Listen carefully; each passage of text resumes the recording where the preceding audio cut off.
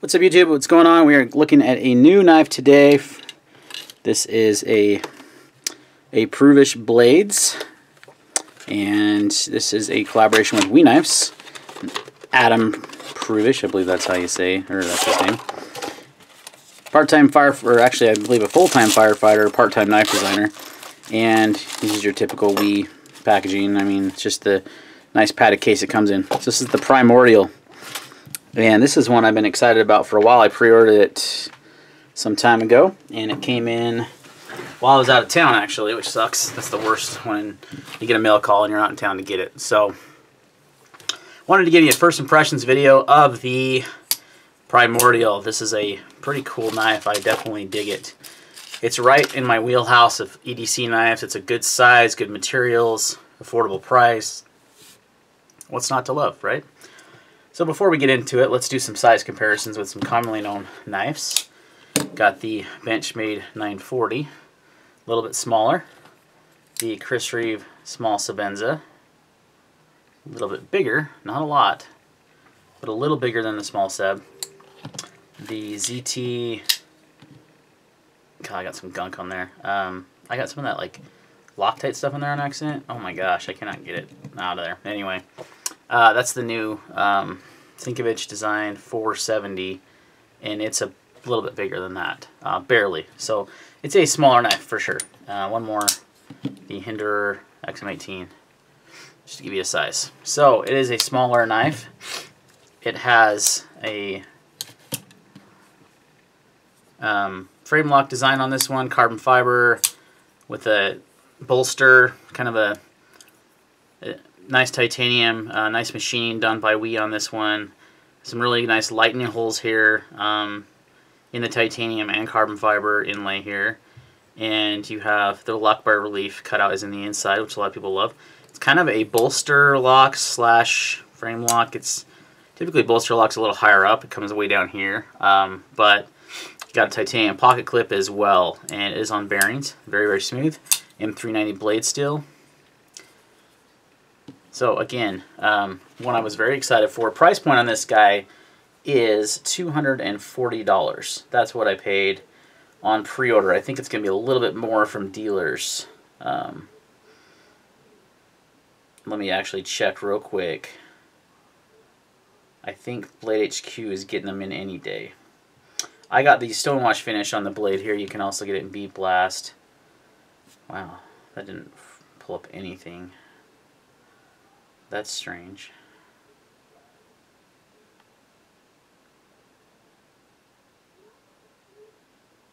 That is crazy. I'm not pulling anything up. Maybe I'm doing something wrong. Anyway, we'll figure that out later. So it is a lightweight knife. It weighs, not exactly sure. I don't have any of the specs in front of me. I'm kind of doing this by the seat of my pants. You can always look up the specs online anyway, right? Am I right? 3 ounces on the dot. The scale is not the most accurate. Let's weigh the... Yeah, that's right. It's about the same weight as a Small Sabenza. You do have, obviously, M390 blade steel is a little more desirable. Depending on what you're trying to do. You know, if edge retention is your thing, then corrosion resistance, then you definitely like M390. I like the ease of sharpening of S35 though. That is my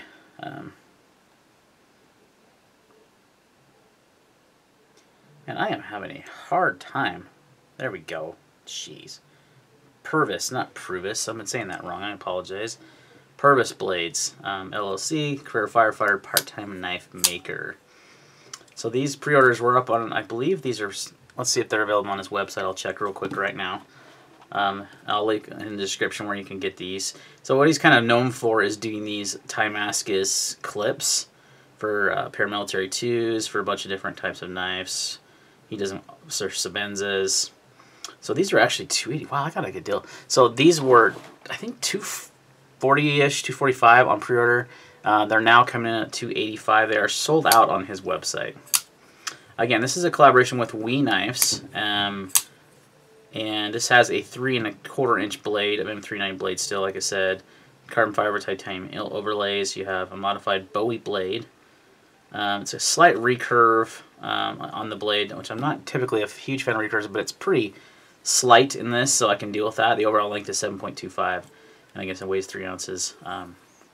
So you had the options of black PVD, stonewash blade, stonewash blade, handle clip and backspacer, or bead blasted blade with stonewash handle clip and backspacer. I don't love bead blasted blades, so I went with the stonewash. So it's a beautiful knife. I love the design. It's got a really nice opening hole here, and it works on both ways, left or right hand. Now the knife is not ambidextrous for carry, it's only a right hand carry, but it's easy to spidey flick with your finger. You can obviously slow roll with your thumb, and you can, actually it doesn't work, yeah it does actually, yeah. You kind of got to get your fingernail in there and then give it a, yeah, so I would say a slow roll on it, or I think it was actually pretty much designed for the middle finger flick is kind of where it excels most for opening the knife. So it's got great action. I like the size overall, and the ergonomics of the handle are fantastic. It's very lightweight, like I said, in the hand, and it just feels really nice. There's no jimping up here on the thumb ramp, which is fine by me.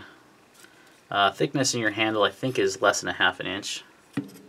Man, I really need to get a battery in this thing. It's like dead. Yeah, 0.474 inches. Let's look at the thinness behind the edge just to see how well we will cut. 0.0295, so not the thinnest, but not thick at all. Yeah, 0.0285 up there towards the tip. So nicely, pretty thinly ground, not terribly, not way thin, but not thick either. Your blade stock is pretty thick, actually. I want to say it's, yeah, it's over 1 inch, 0.15 inches thick on the blade stock. What I love about this knife is the handle. It is so flippin' comfortable in the hand. It's crazy, and it has that grind, has that guard there for your fingers, so you're not going to slip up on it. Just feels super good in the hand. Very, very comfortable. Came pretty sharp out of the box, because I haven't had a ton of time using this knife, so I'm not calling this a review. Came nice and sharp. I just got it a few days ago, but first impressions are fantastic. It's been what I've been carrying for the last few days. You can the lock has got a little bit of stick to it, which is interesting because it does have a lock bar insert. I think that's just because I just need to clean it off, but I mean, it doesn't. You notice it's not. Yeah, you can kind of notice it there.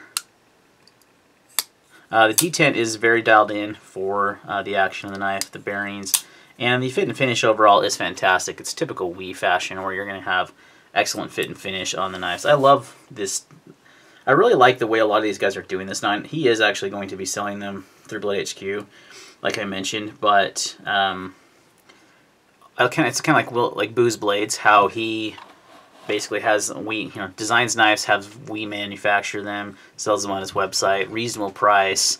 I mean, for what you're getting here, you're getting carbon fiber, titanium, M390 blade steel, bearings. You're getting super smooth action, and it's 240. I mean, it'll be 285, I guess, is what they're going to sell for at Blade HQ. So it is a good price. I mean, it's under $300 for all those things. I think it's pretty fair, you know. I will say, like, looking at the USA made, 470, you know, as a comparable, very similar size knife, similar materials, both have carbon fiber, both have titanium, both have a very similar blade steel. You are spending less on the ZT, but this feels more quality and premium to me. The Wii knife does in this situation. I like this ZT a lot. It's nice and smooth and everything, but I feel like the Primordial is just a little bit higher end. Not quite like this high end, you know, as a Semenza, but very nicely made, very well done. He is also going to be offering Timascus clips for the Primordial as well. So overall, I think very nice design by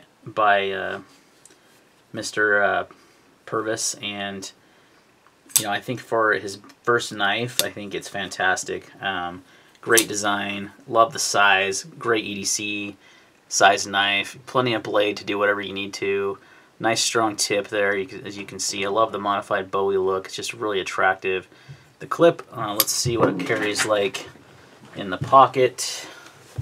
It's not overly deep or anything, but it's not bad at all. I mean, you barely have any. I actually kind of think that's perfect. It's not too deep. You got a little bit of knife there to make purchase on, but you can get it out of your pocket pretty quick. So, I like the thinness of the knife, the nice open design.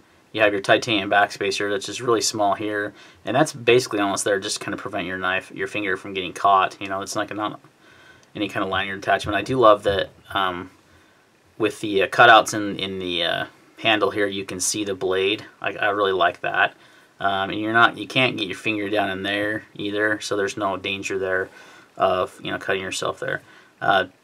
Standard Torx pivot and screws on this as well. So overall, I'm impressed. First impressions are really good. I like it quite a bit, and this instantly moved into my EDC, which says a lot. Will it stay there? I don't know. Most likely. There's nothing I really don't like about the knife, so I don't see why it wouldn't. Like these three here are staples in my EDC. I've got 2 Sezemi in my rotation, 2 Hinderers actually, and a 940, and this one is definitely in line where I could see this gaining a spot in my EDC. I don't know why that was such a hard word to come up with. Anyways, guys, I appreciate you watching. Look out for more videos coming soon. I've got another knife to review. I've got my knife pivot lube review finished, and after using it for a couple weeks on multiple different knives, wanted to get that, so hopefully I'll have that up soon. So thanks for watching this video, and we'll see you on the next one.